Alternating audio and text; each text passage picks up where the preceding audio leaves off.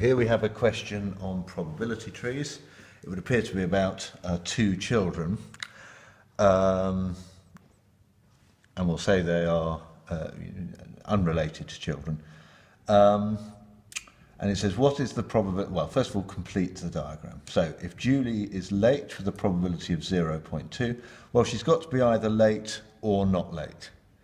So, and it's certain that, or probability of 1, that she is either late or not late. She can't be both, so that must be equal to 1 minus 0.2, which is 0.8. Similarly for Pat, that must be 0.4, and those values will be the same down here, because Julie being late, we will assume, does not affect whether or not Pat is late. Okay, so 0.2 of the time Julie is late, and of those 0.2 times Pat is late as well 0.6 of the time. Okay, so this will be 0.2 and of multiply, we get that, which is 0.12.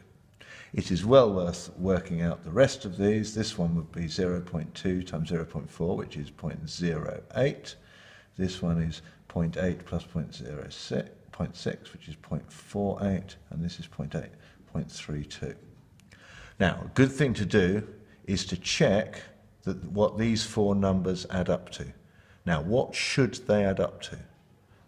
Yeah, that's right. These numbers should always add up to 1, because one of these options, Julie late, Pat late, Julie late, Pat not late, Julie not late, Pat late, or Julie not late, Pat not late, one of those is absolutely certain to happen.